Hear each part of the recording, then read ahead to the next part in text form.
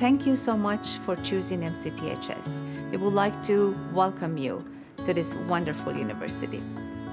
The biggest advantage of this university is having a compassionate and caring faculty.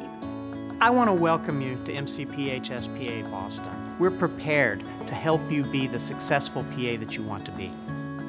The students really love the clinical year. It's really when they get to put everything they learned in the classroom and the lab into action. You're doing blood pressures, pulses, you're drawing blood, you're starting IVs, you're casting, you're splinting. And you really start to come into your own as you go through each rotation. You realize what you love in terms of field of medicine. Students will come out and say they love emergency medicine, where that's something they hadn't realized when they started the year. And a lot of our students find that during those 9 rotations, they may get a job offer or 2.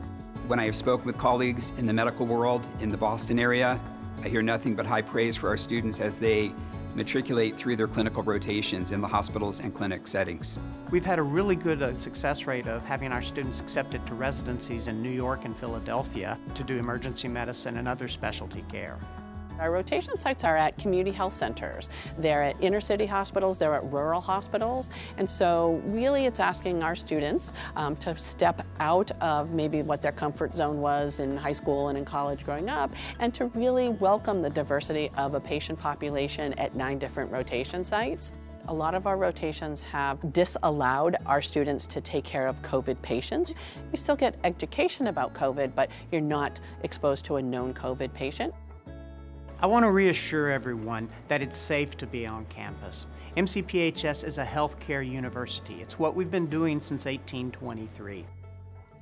All of our graduates take the Physician Assistant National Certification Examination, or PANCE, and we've had very good pass rates on that examination. In the last 5 years, it's always been more than 90%, and for 3 of the last 5 years, we've exceeded the national average.